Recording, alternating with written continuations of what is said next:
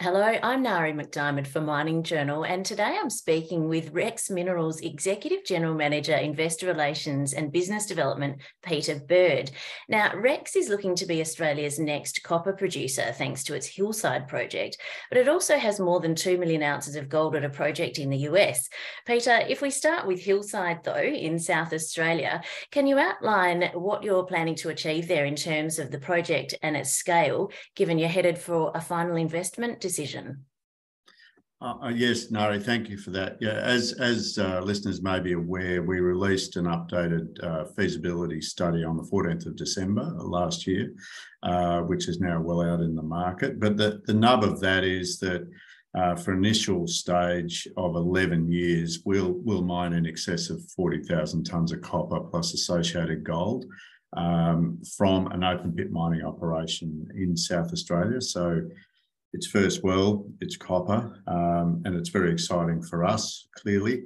But I think what listeners should be aware of is that it has the potential to run for much longer than that. So large-scale project will permanently employ about 400 people in the copper space. So we're super excited about getting going on that so we can get towards an investment decision by the middle of this calendar year. Now, in terms of progressing towards that, you've also started some partnering discussions. How are these going, both in terms of finance and offtake for Hillside? Yeah, no, it's a very important stage to run in parallel with the engineering work, which is already significantly advanced. We're about 30% engineered already.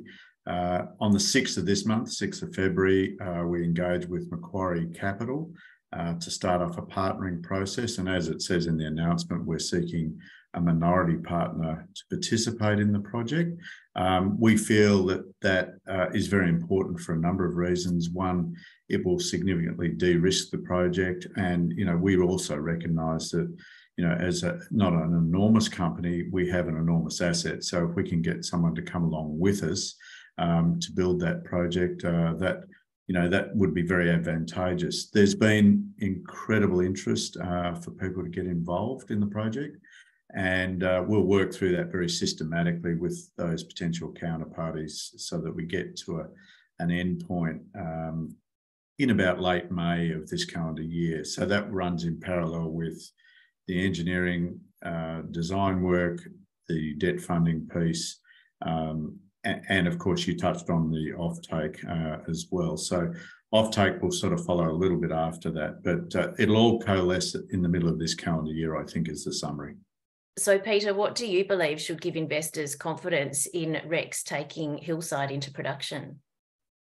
Yeah, I think there's a number of things, Nari. The first one is that, as the feasibility study pointed out, the commercial and physical metrics are very attractive for the project. So, that clearly is very important. I think the second one is that we have a team within Rex, both at board level and at senior management level, and management is growing, that have done this sort of thing before. So, as they say in American terms, it's not our first rodeo. And I think the last piece to that is that, clearly, as we pointed out a bit earlier, bringing in a credible partner will also assist in de-risking it. So we've sort of got our tail up. We're on target to get this thing funded by mid-year and be in production by late Q4 calendar 2025. It's not far away at all, is it? You mentioned American terms briefly, Peter, and if we do look at Hog Ranch in America, finally, you've got a fairly substantial gold deposit there. What's planned there for the coming months? Yeah, it's very unusual for a company of this size to have two very sizable assets, and I think Rex is blessed in that way. For the listeners, as you pointed out, in excess of 2 million ounces in resource currently in Nevada, not closed off. So, there's the ability, we believe, to grow this.